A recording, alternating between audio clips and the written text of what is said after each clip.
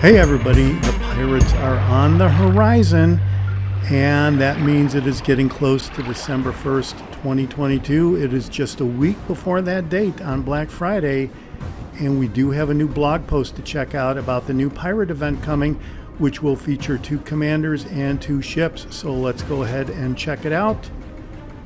First up though, every pirate needs a suitably terrifying flag, eh? So plunder this dedicated cursed devilfish. 1 with the code, and the code is right here. I will have a link to all that down below. So go ahead and get your pirate flag. Hope it's a real pirate flag. I'm not really sure what it is, but check it out and let me know what you think.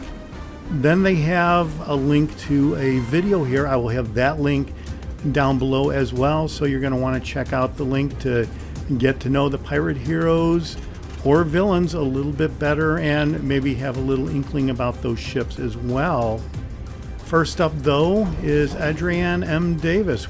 Base trait is Labyrinthian Prowess, which will improve the torpedo launcher reload time and the cooldown time of all the consumables. Alright, so let's see, Caprice from the French fleet is one of her most impressive deeds yet. So she is a destroyer commander best suited to the British, since her unique skills put an emphasis on single 2x2 torpedoes. However, her base trait is very unusual, and you could even do well in appointing her as a cruiser captain. Whoa! So there you go, a lot of people are using destroyer commanders with cruisers, like with the Minotaur and the Smogathon, and in some cases I think you might even want to try a cruiser commander on a destroyer like the Kavarosk, for example. So here is another one of those commanders that can go across multiple ships, it seems like. And let me see here, the base trait, we already went over that, the Labyrinth of Prowess. Unique skill though is Sinister Strike.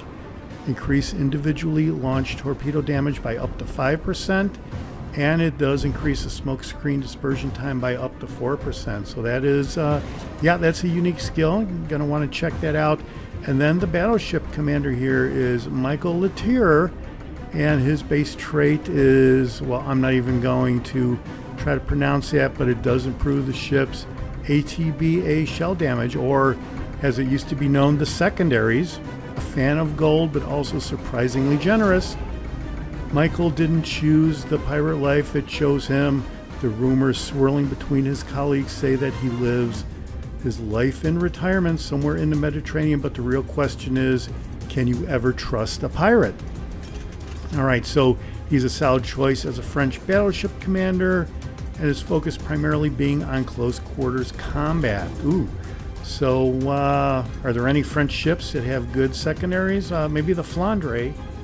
Anyway, it should probably go without saying that his ship is the perfect option for such a playstyle. So it'll be very interesting to see which ship is perfectly suited for close quarters combat, which would be the secondaries, I think. His base trait improves the secondary artillery, and his unique skill provides a survivability boost. Whoa. Alright, so base trait is Labordage. I don't know. Increases a ship's ATBA or secondary shell damage by up to 10%. Unique skill, I'll be back. Reduces fire duration when damage control party is on cooldown. Reduce the flooding damage to your ship by both up to 10%. Wow, that is a pretty good increase for 2 skills. Or 2 features in 1 skill, damage control party cooldown and the flooding damage to your ship. A lot of times those are split up between the base amount. So here you'll get 10% on the flooding damage and 10% on a damage control party cooldown. No pirate can achieve greatness, and by that we mean tons of plunder, without a great ship. So here's a mighty pair to match their swashbuckling captains. First up is the Caprice. It's from the French Navy, and it's based on the Tier 7 destroyer La Fantastique, with the following changes. And there's some red right here, so that is a nerf. So let's check it out. The destroyer is a British ship. So La Fantastique in the pirate version is a British ship. Added a smoke generator. Whoa, okay, interchangeable with the main battery reload booster in the second slot. And sonar interchangeable with the engine boost in the third slot. So you're gonna want to check that out probably, but yeah, a lot of French destroyers do not have a smoke generator. So very interesting here. Added an option for tube-by-tube torpedo launching, and that is your British commander right there for the tube-by-tube torpedo launching. British, I think, are the only ships that have tube-by-tube torpedo launching. Torpedo launcher reload time is increased from 88 to 95 seconds, so that's kind of a big hit right there. It's a nerf. And then the main battery damage is reduced from 2,000 to 1,800, so that's a 10% reduction in shell damage for HE shells, and it looks like a similar amount for armor-piercing shells. They're both 2,000 damage. 10% on the HE shells, and probably like 8% or so on the armor-piercing shells. Main battery reload time is increased a half a second from 7 to 7.5 seconds. All right, so that's it for the destroyer Caprice. And then we have the La Foundry, French battleship, and I believe this is based on the Jean Bart.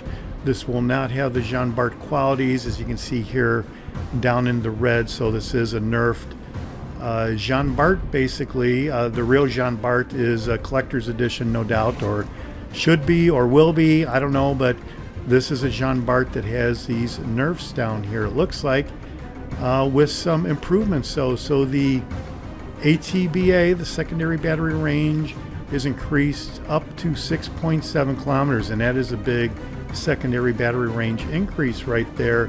And the Sigma is changed up 20%, it looks like, from 1 to 1.2.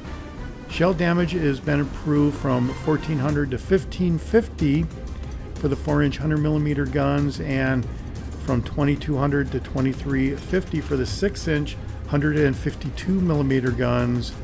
Yeah, they were all increased. Rudder shift time is improved from 16 to 12.6 seconds. So this is really going to do some turning on a dime, it looks like. So then the main battery range has been reduced. It's been nerfed from 17.5 kilometers down to 16.5. And then it has worse accuracy than the Jean Bart. Sigma is changed from 1.8 to 1.7, and the reload time has been nerfed. It's been increased up to 27 seconds, but it's still that's still lower than the basic 30-second reload time for a battleship main gun reload. So there is that. You can obtain the ships and the captains on their own in the store. Alternatively, you can try cracking open some of the treasure chests available through your platform store for guaranteed doubloons, commander progression items, all new pirate camos, and chances to get the pirate commanders, ships, and even a super prize. Beware, though, some chests contain Blackbeard's curse. Shiver me timbers and turn the tide, mateys. The Blackbeard's curse, it's a drop of 1,718 doubloons, and 1718 was the year Blackbird went to sleep with the fishes. No further effect from the curse, though, so you're just going to get 1,718 doubloons to commemorate 1718, the year Blackbird passed away, it looks like. All right, so that's it. By the way, here are the drop rates, the graphic for the drop rates of the new treasure chest that's going to be available when this event starts, and it will have the super prize, and we will be opening a bunch of those treasure chests to see if we can get that super prize. So stay tuned, everybody, and until December 1st, 2022, this is the Jaguar, and I'll see you on the high seas. Thanks for watching. Hit subscribe if you like it.